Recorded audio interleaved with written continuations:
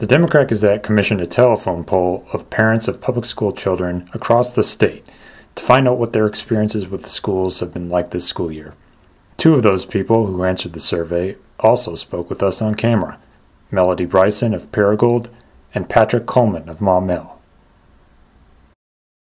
I have a daughter that's in 9th grade at Marmaduke, and it's been quite stressful with the coronavirus, with the community, and with all of the teachers having to learn new processes, and the school having us, basically the parents are not allowed to come into the school and be active within their child's day-to-day school activities and schoolwork. It's been very hard for me as being a hands-on parent to be able to just keep up with everything that's going on. They have been excellent, and I think most schools have been really great at keeping everything as far as teaching them how to keep themselves sanitized, clean, prepared, and very well aware of what is happening in the world today. And I appreciate that.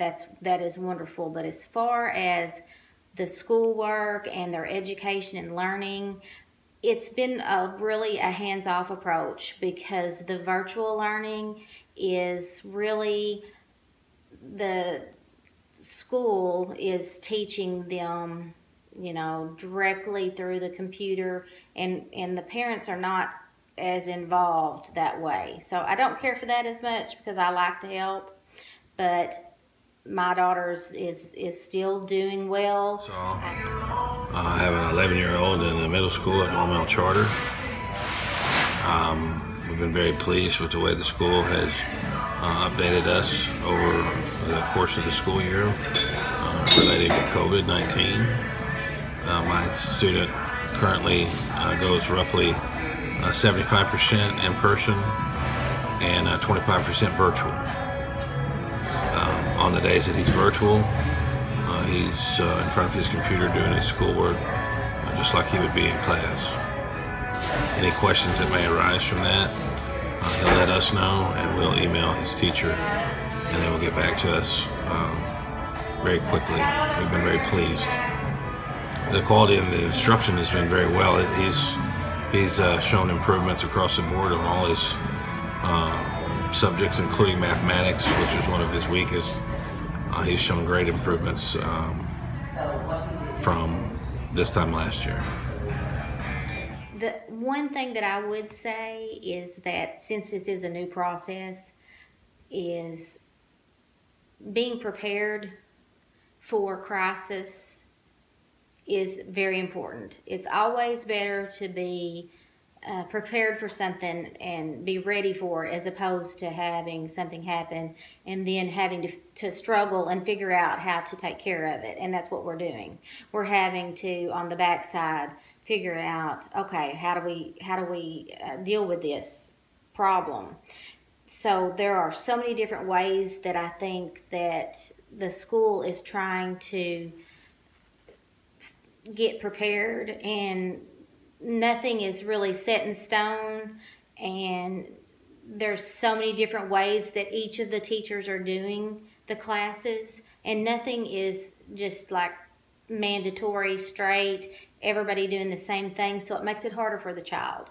The child is having to do 5 different ways to learn this one class.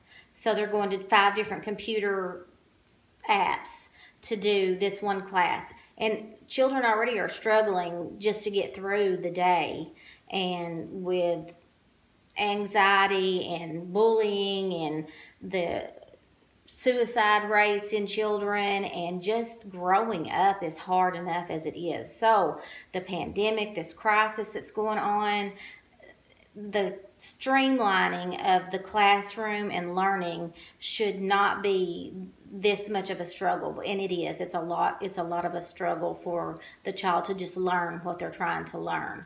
So Melody Bryson's daughter, Madeline Bryson, a freshman at Marmaduke High School, also shared her thoughts.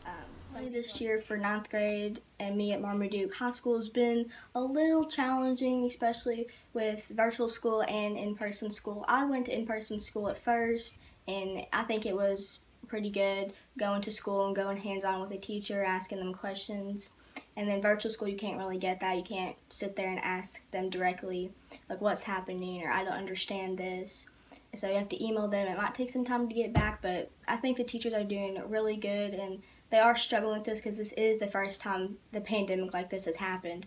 But I think they are really trying to help us, and 2020 has been really challenging. So.